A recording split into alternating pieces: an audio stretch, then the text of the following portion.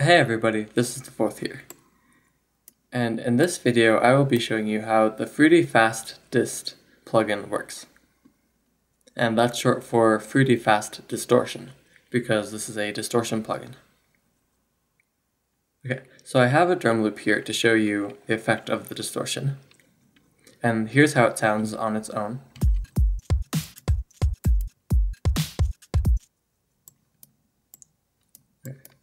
So it has a nice boomy kick, and that's why I selected this one. Okay, so let's hear how it sounds with the distortion turned on.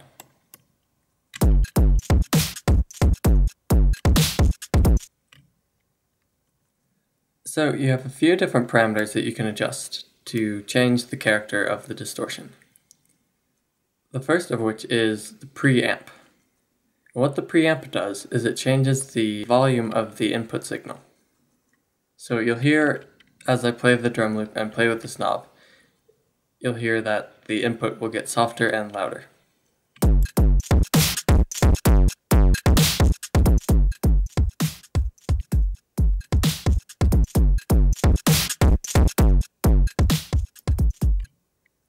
And you can hear as I changed the preamp amount, it didn't sound like it was getting a whole lot louder. Like it definitely sounded like it was getting louder, but there's kind of a limiting point. And that's because it's pushed against the distortion. So at lower values, you also heard that it sounded cleaner.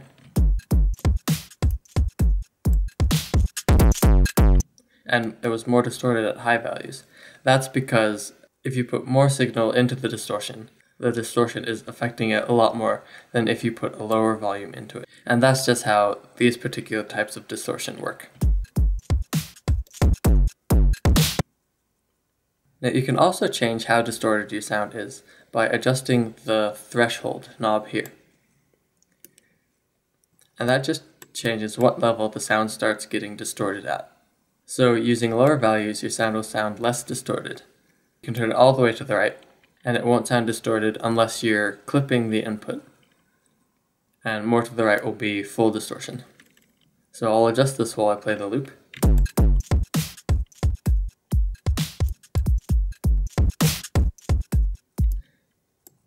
And I mentioned unless you're clipping. So I'll adjust the preamp to show you what I mean there.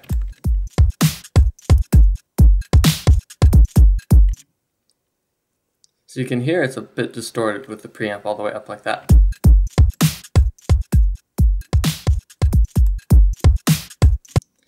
And that's because you can see it here, it's clipping right at the top, which is at 0 decibels of input. And then you have the mix level. So if you want to kind of combine your distorted signal with your clean signal, you can turn the mix to the left, and you'll have the dry signal coming through.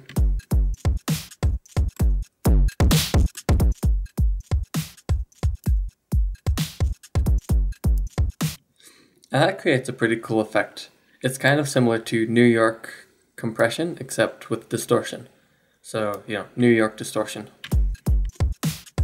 Because it lets your drums, keep some of that punch while having the distorted sound behind it.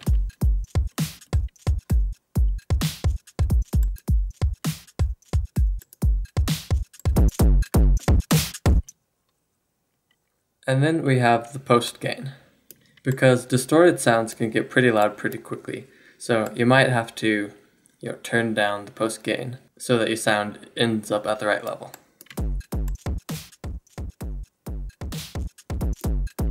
So the distortion stays the same, it just becomes softer, the final output. And then the last option you have is to switch your distortion type. And you do that by clicking the A-B switch here. And you can see the distortion curves in this window here. And each type has its own character.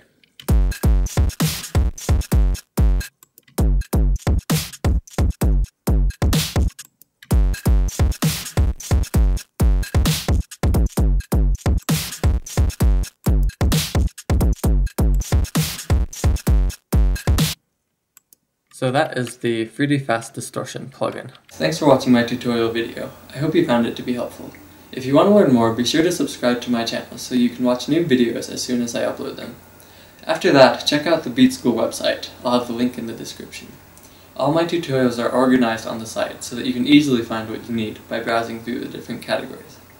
There are also a ton of awesome resources to help you in every aspect of music production.